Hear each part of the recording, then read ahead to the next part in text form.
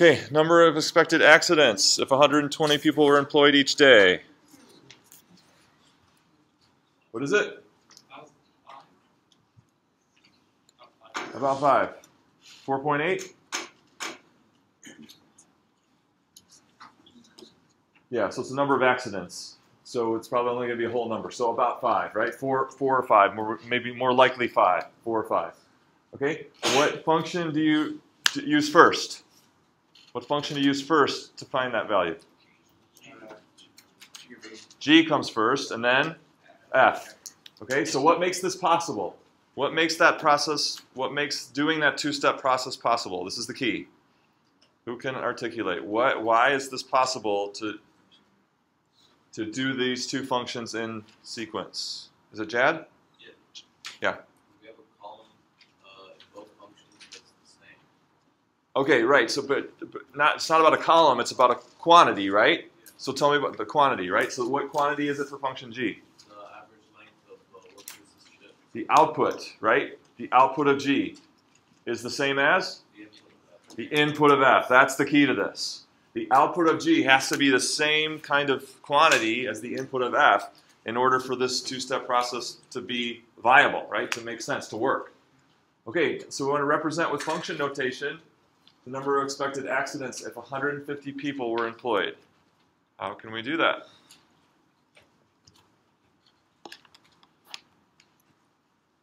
We don't know what the number is, right? It's off the chart. But it exists, right? It exists. There's some, if we employed 150 people, there'd be some number of accidents, something less than 5, right? Matt? F of G of 150? He wants F of G of 150. But I thought G was first.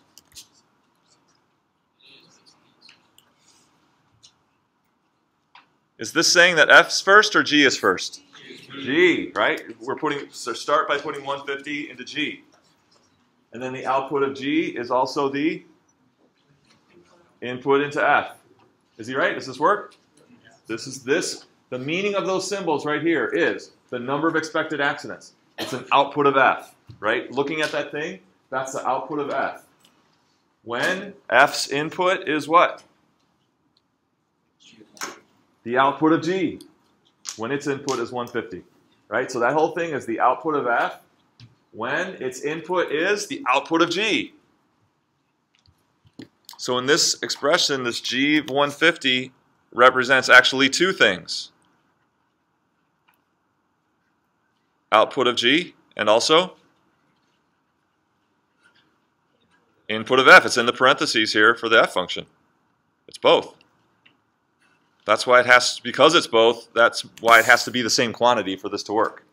In this case, average length of worker shifts is the output of G. It's also the input of F. Okay, what about F of G of 80? Does it have meaning? Does it work?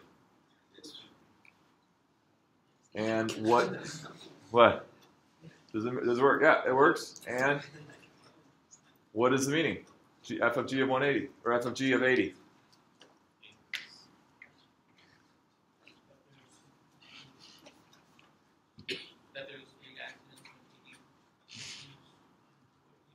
Yeah, it's the number of accidents. This is the number of accidents. It's an output of F. It's an output of F, specifically when there's 80 workers each day.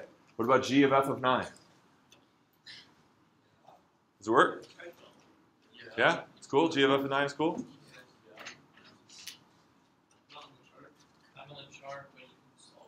Okay, it's not on the chart, but you can solve for it. So what is F of 9? What's the output? 7.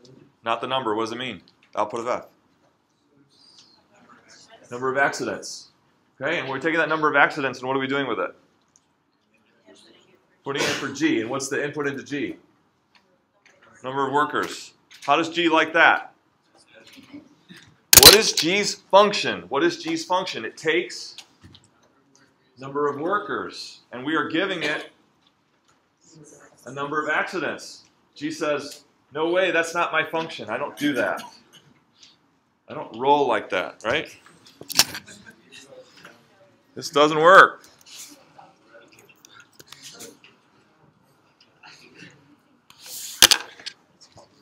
I know about you guys. Okay. All right. So The output of F is a number of accidents, and G is expecting a number of workers. So G says, that's not my function. I don't do this. That doesn't make sense. G of F of 9 does not make sense. Does not exist. Does not have real world meaning.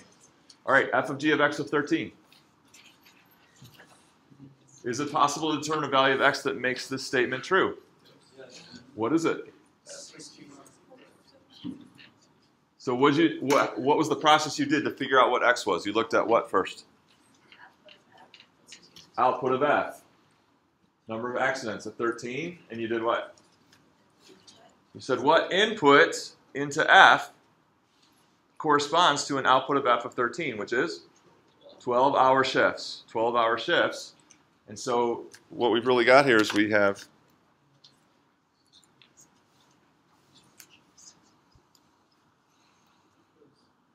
hour shifts. F of 12.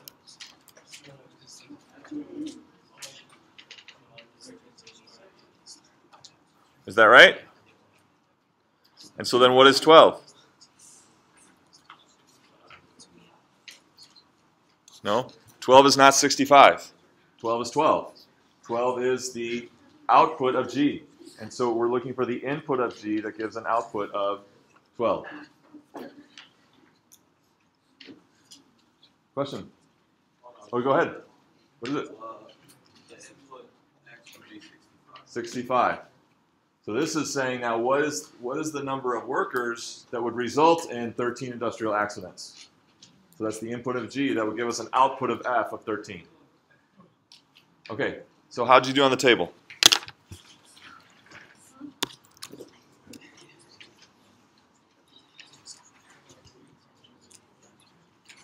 So did you make the table? What's the input into F?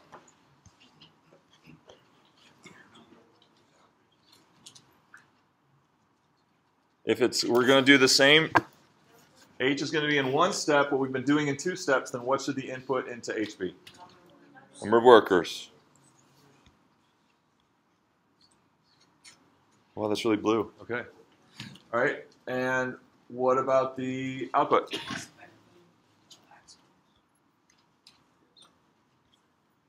Length of worker shifts or expected accidents?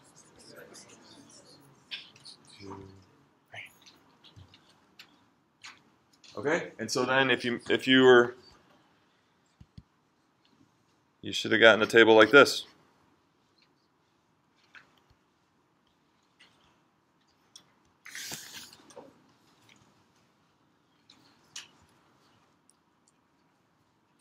Okay, so what's the deal here? So this idea of taking 2 functions in series or in sequence, where the output of the first becomes the input of the second. This is the idea of composition, okay? Composition of functions. We're composing the 2 functions. We're making a longer process out of 2 functions. But then we can make that into 1 step, like you did in the table. And that is the composition of the 2. The composition of the 2 is the single function that performs the start to end function of those 2 together.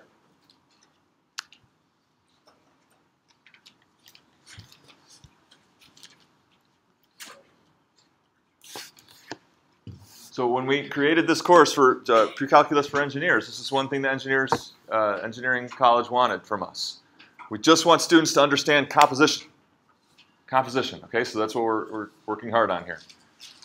So let's look at another example. If I have, hopefully have, look on page, any questions about this?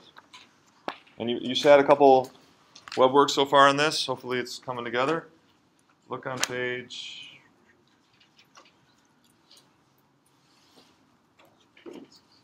92, 93 in your workbook.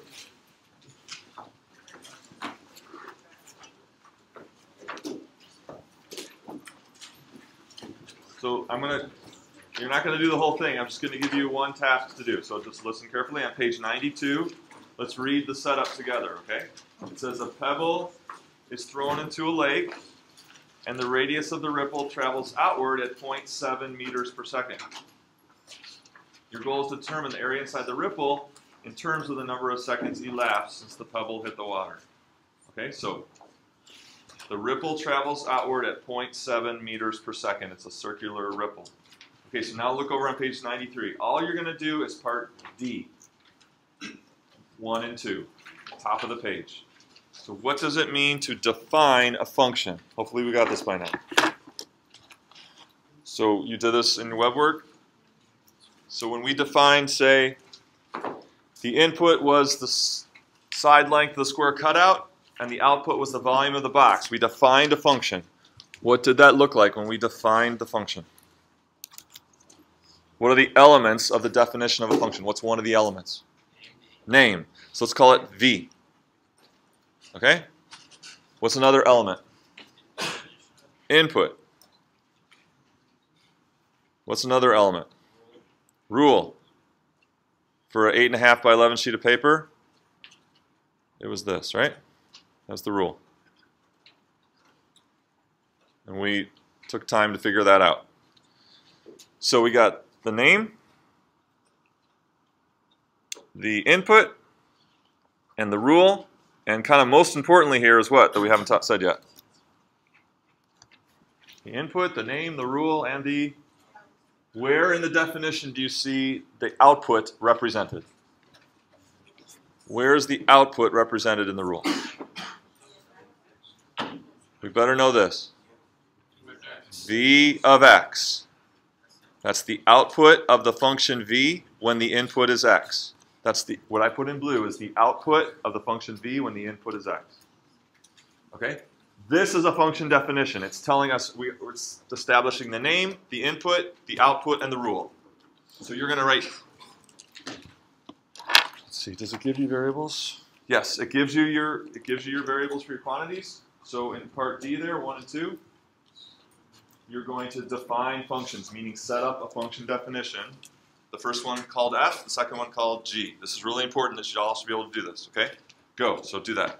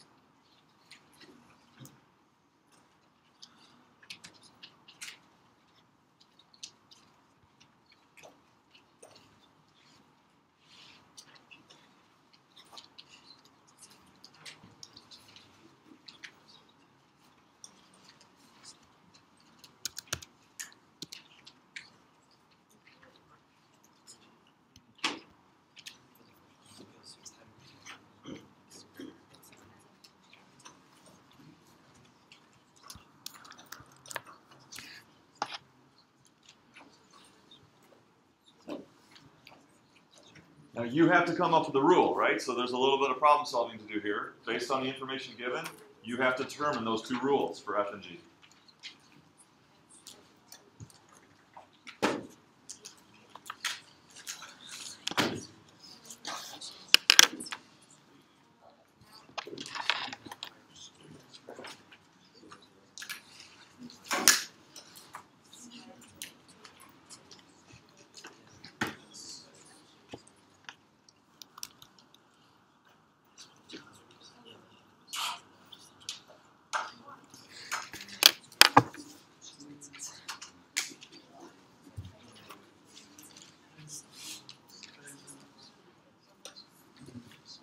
How's it going?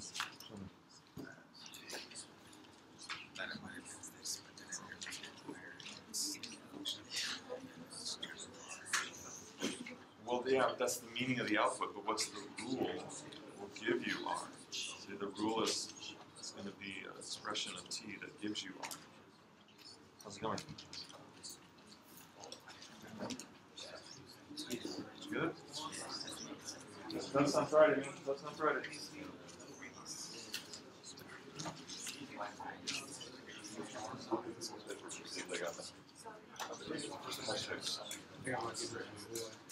The rule. So in F, is the rule for F, is it going to have R's in it or T's in it? Is it going to have R's in it or T's in it? Okay, so if the input is T, then your rule is an expression that has T's in it that gives you R. Okay, does that help? So you're looking for an expression, a calculation on T that gives you the output at R.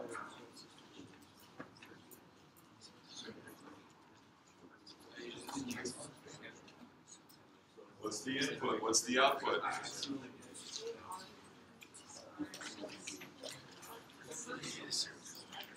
What's the input of F? Is it R or T?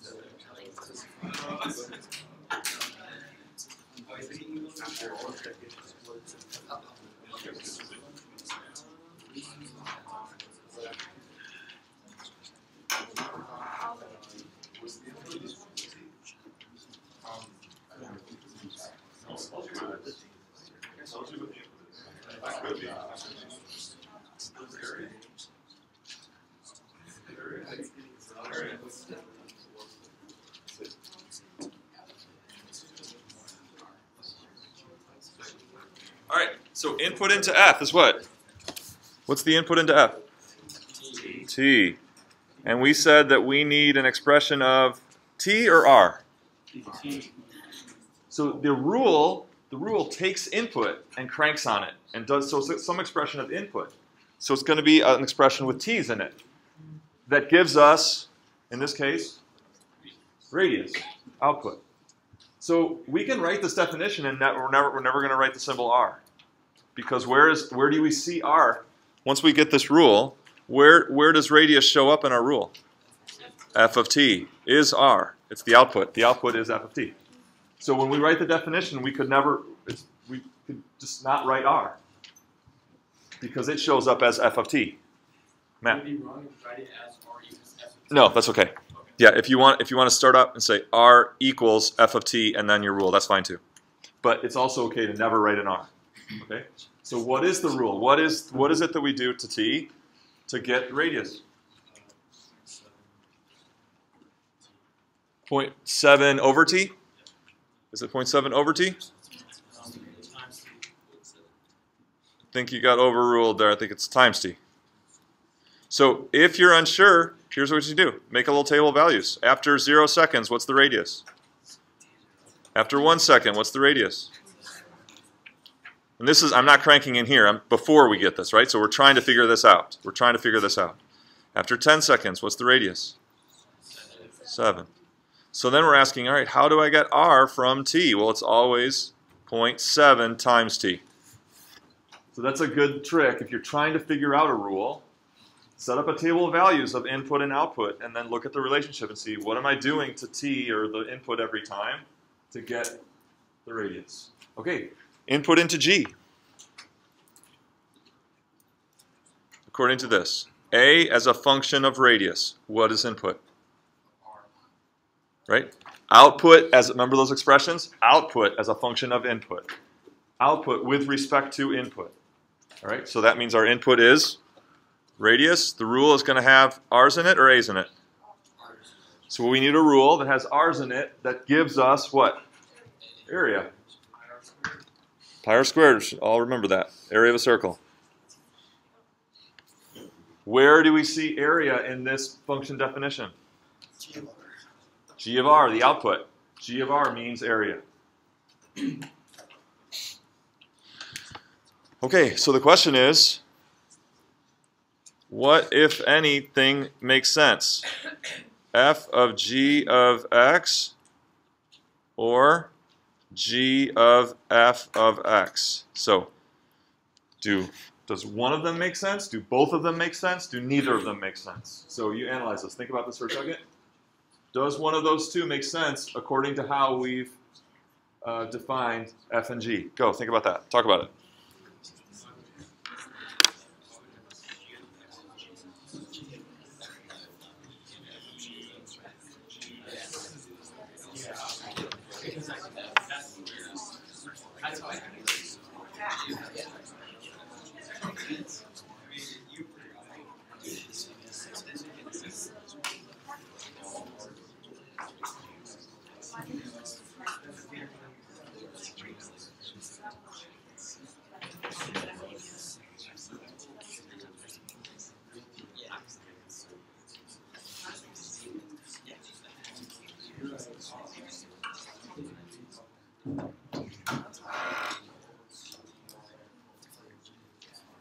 Did everyone get your homework back? Your graded homework? You didn't? You did? Okay, so it's not in there. Did you get the stack? Never saw the stack. Okay. Just hand it over. Is there anybody else that didn't do their homework?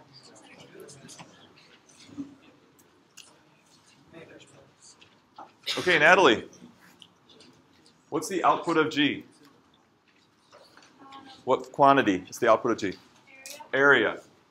And so, does this make sense? Why are we on f of g of x?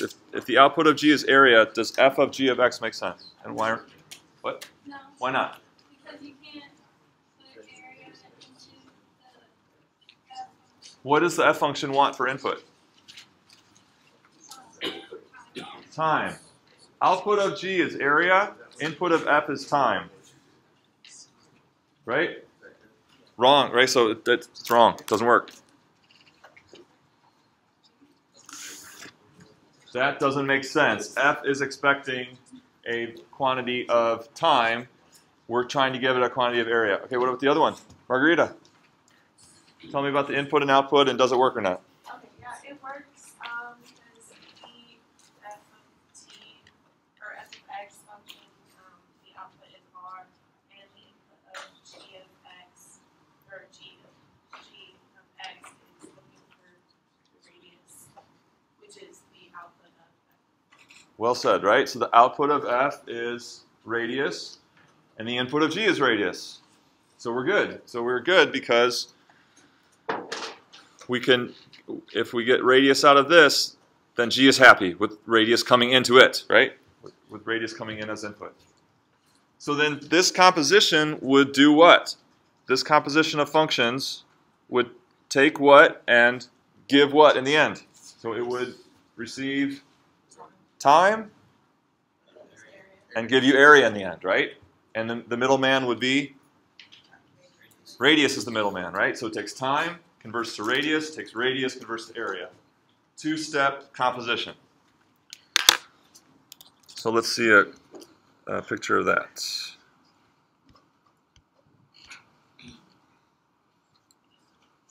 All right, so here's a slick picture of that. So our first function is, which one was this? Was this f or g? That was f. F came first. Time went into f. This rule gave radius. Then radius went into g, and we got area. So I want you to do the two-step process and find the area after 4.2 seconds. So find the area of the ripple.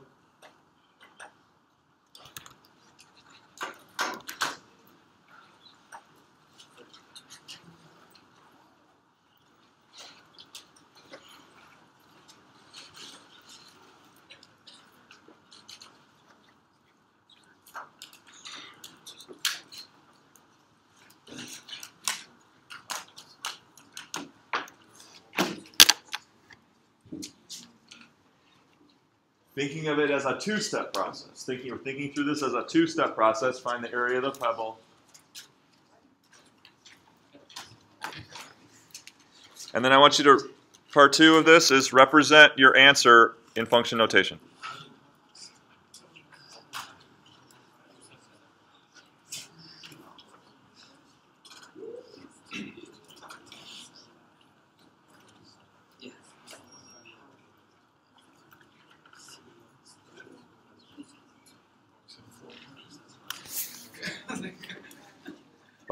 Find the area and then represent that answer using function notation. Use function notation to say this is what that answer would mean using function notation.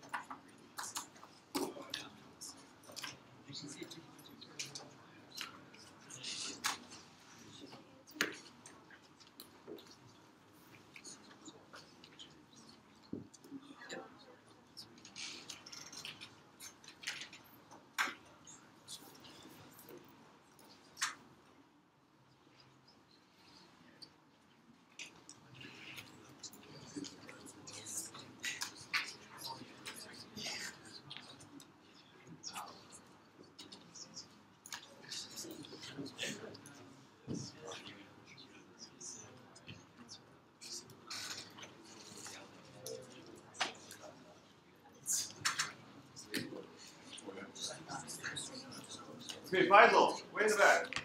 Faisal, tell me, did you get part A? Did you get a value for area? Nice and loud.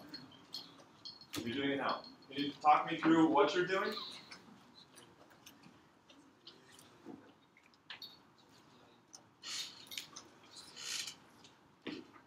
You're going to do pi r squared first? So what are you doing? Then what are you going to put? What's r? What are you doing? How are you getting r?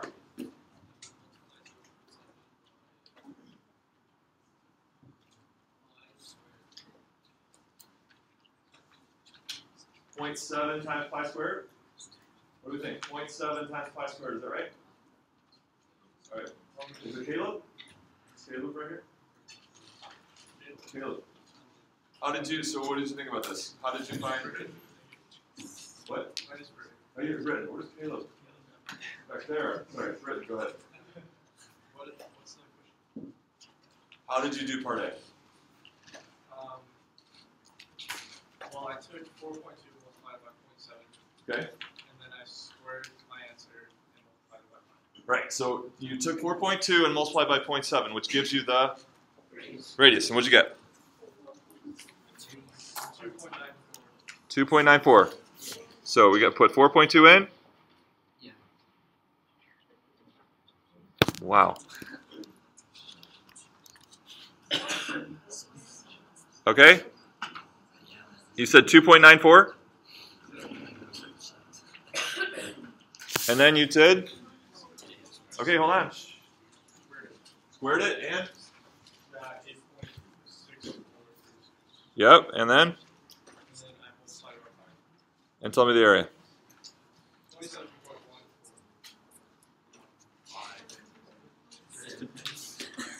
Is that inches squared?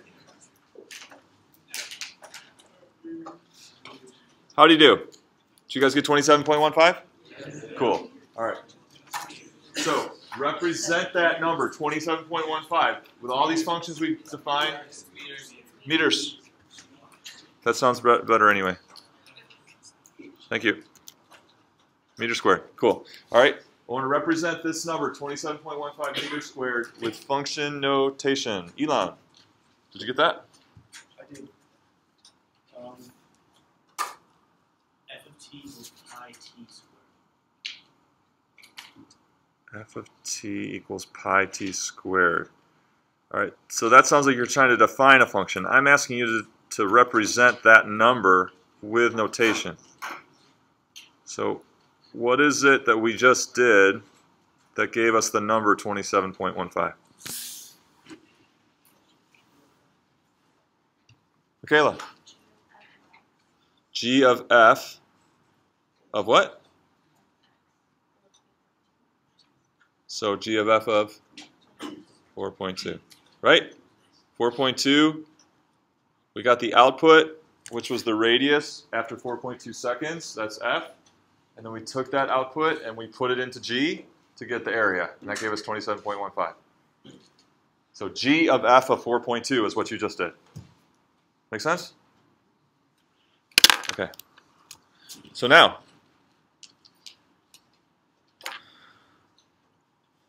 if the radius is 0.7 t,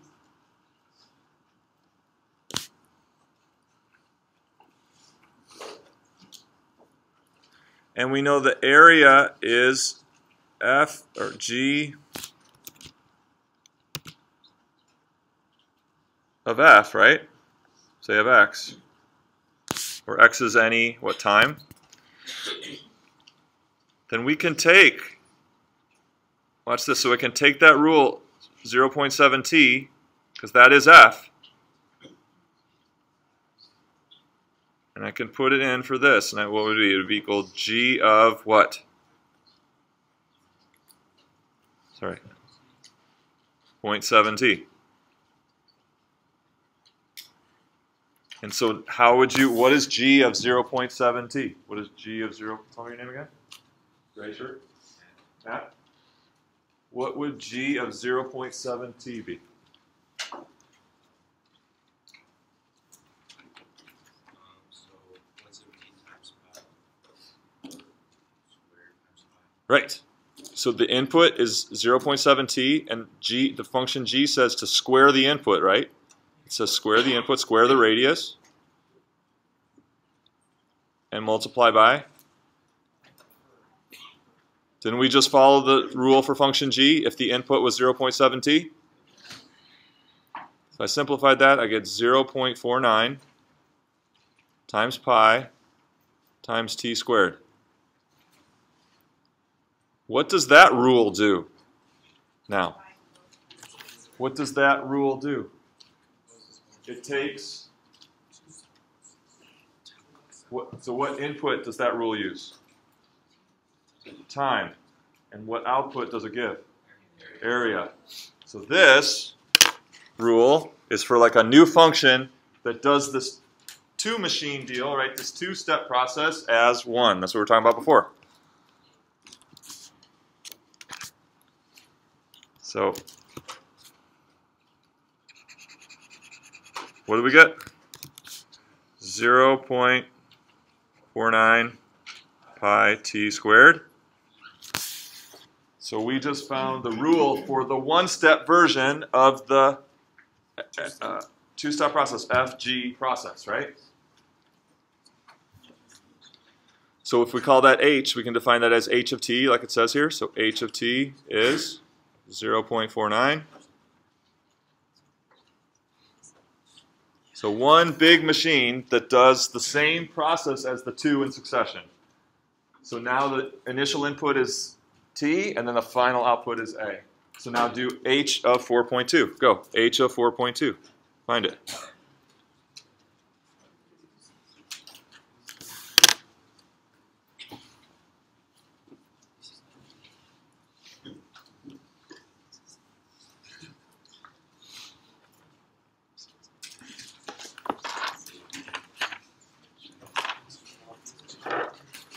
And you got?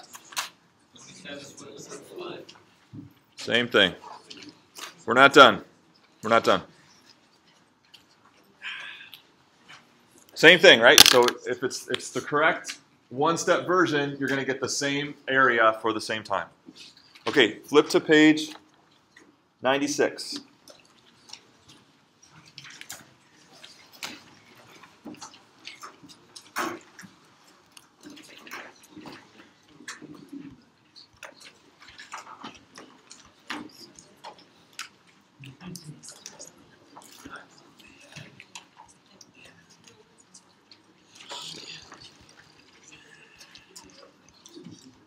So here you're just given functions and you're not told. Please be somewhere around here. Is this what it is? Sweet. Okay. Here you're just given functions, but you're not told what the meanings of the input and output quantities are. So look at g of h of x. So g of h of x would mean, what is h of x? Well, it's x over 4, right? So what's g of, so this is this m function down here, part C. G of h of x would be g of, well, h of x is x over 4, right? So how could we write g of x over 4? What would it be? 2x plus 9 over 4? No, x over 4 is our new input. This says, g function says take 2 times the input plus 9. So we want 2 times x over 4. So that is this function m, g of h of x. But because there's no quantities assigned, it's perfectly legitimate to say h of g of x also. So if we do, say, function q is h of g of x, which would be h of, what are we putting into h then? 2x plus 9 is g. What is h of 2x plus 9? So our input into h is 2x plus 9. The function h says take the input and divide by 4. So we're going to take the input into h and divide by 4.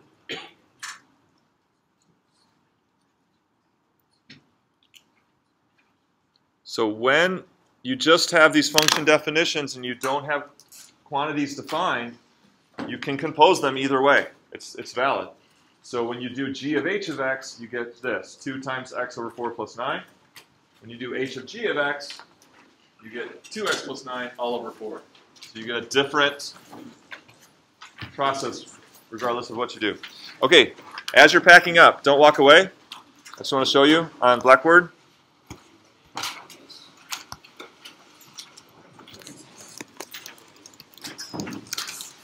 Just no talking, don't walk away yet.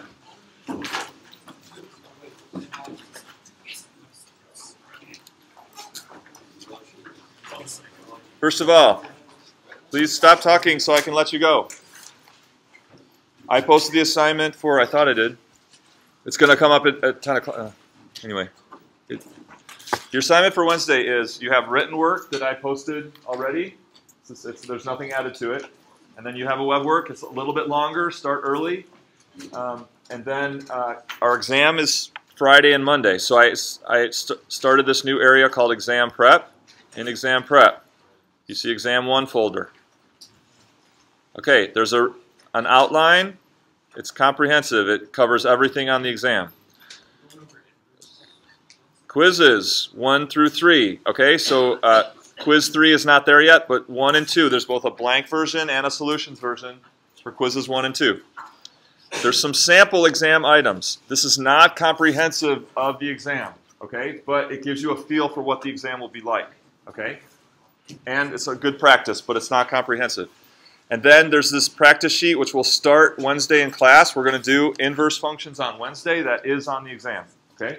So this practice sheet, we will start in class, and then after class Wednesday, you can work on it to study. Okay?